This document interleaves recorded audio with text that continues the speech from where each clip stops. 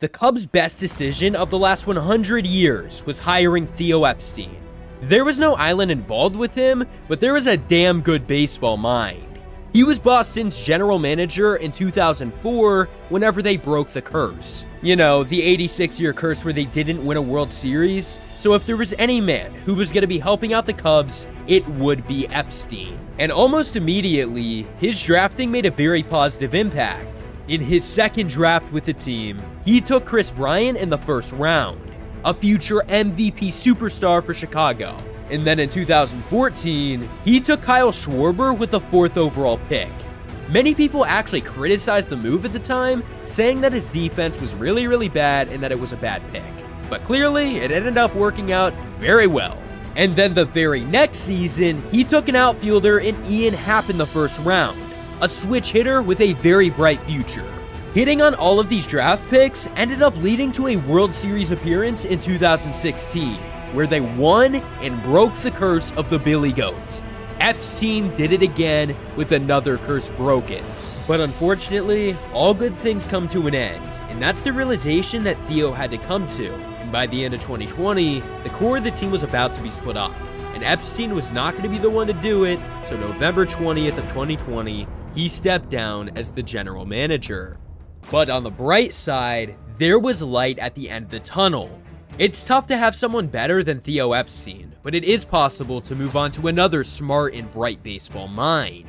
Someone who was ready for the role of president of baseball operations. Jed Hoyer. He had been in the room with Theo his entire tenure, so he understood what it took for the job and how to build a World Series contender.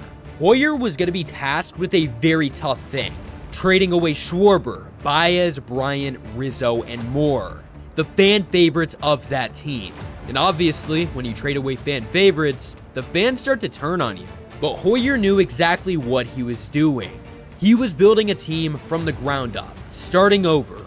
And by trading away star shortstop Javier Baez, he got in return Pete Crow Armstrong. Armstrong has since turned into the #1 Cubs prospect. Hoyer knew exactly what he was doing. He just needed trust from this fan base. After disassembling the core, they had a bad 2022, but they made other moves for the 2023 season. Hoyer saw multiple opportunities with multiple different players, and one of those players being a former Rookie of the Year winner, former MVP, Cody Bellinger. But here's the thing, it was a 1-year prove-it deal with an opt-out. Bellinger had to come to Chicago and revamp the problems that he was having. He had shoulder surgery in 2020, which made him have the worst swing in baseball. 2023 came around, and almost immediately, we saw a new Cody Bellinger. He may not have been the 2019 MVP again, but he was a very good shell of his former self, providing incredible defense and incredible offense. Without him on that team, I'm not sure how their season would have actually gone. But regardless, they did miss the postseason. They had a record of 83-79, and the fans were ready for significant change. They wanted the ownership to show up and spend money, break the bank, and burn some cash. And that's exactly what they did when they hired a brand new manager in Craig Counsell. Counsell got a 5-year deal worth $40 million, signaling the era of new Chicago Cubs baseball. The first major player decision that they had this offseason was, do they bring back Marcus Stroman or do they go another route? Stroman had a good 2 years with Chicago, so it wouldn't have hurt to bring him back. But they decided to go with another route, a completely different player.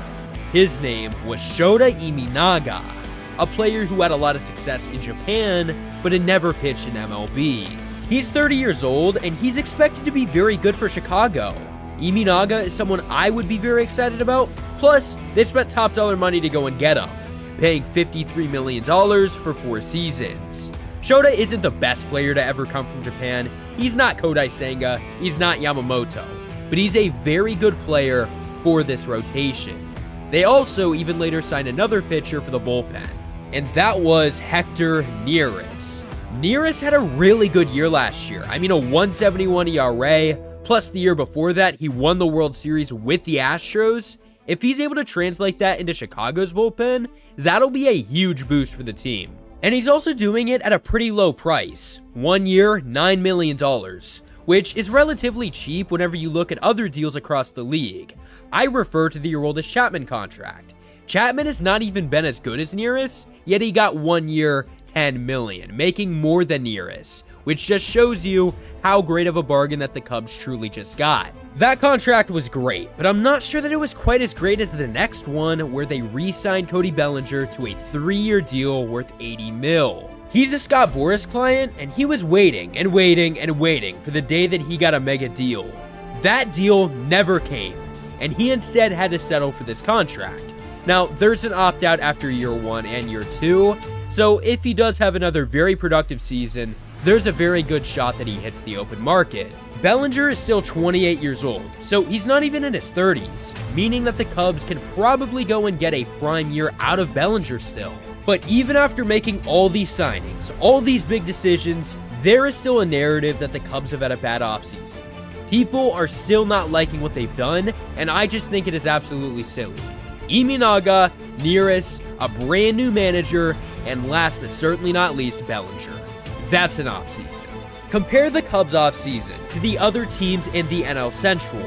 It's expected the Reds will be competing with the Cubs for first place. The Reds still have a very young team, and I'm not sure that they will be able to keep up with the talent that the Cubs have. In 2023, the Cubs had 83 wins, while the Reds had 82. The Reds have so far added 2 impact players in this offseason. Pitcher Frankie Montas, who could actually be a big steal. I'm a big fan of the move. You look at Montas, and he pitched very, very well in the past. If he could stay healthy, he could rebound. They also added the former Cub, Jeimer Candelario.